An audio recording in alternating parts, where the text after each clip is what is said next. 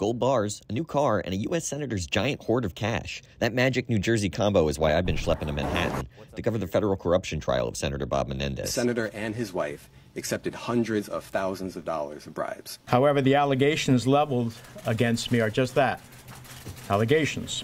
In a New York courtroom, jurors have been getting like a Zillow-style tour of the senator's home. They're passing around gold bars like it's show and tell. Prosecutors call Menendez a senator on the take who took bribes from a couple Jersey businessmen also accused of crimes. Real Sopranos mid-season subplot kind of vibes. Want a criminal investigation to go away? Need some help in Washington with your meat export business? Call Bob, basically. The senator denies all of this. He says he's just a guy with a lot of friends, some of whom happen to have a lot of money.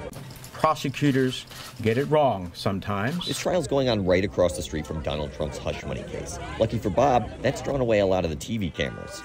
But there are no cameras inside federal court, so I've been busing from Jersey to be your eyes and ears. And folks, I have seen a lot of cash. Cash in bags, cash in boxes, cash in coats, cash in a pair of Timberland boots. This Burberry bag right here, that's what $100,000 in a sack looks like. The FBI seized $486,461 in cash from his home, plus 13 gold bars. Of course, it's not a crime to hide $500,000 around your house when the FBI comes knocking. A little sketchy, sure, but not a crime.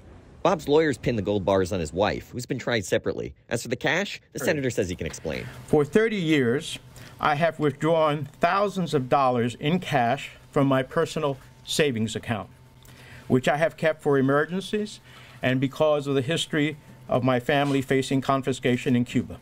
Now the question will be whether the jury will buy that explanation, and I will be a bus commuter till we find out.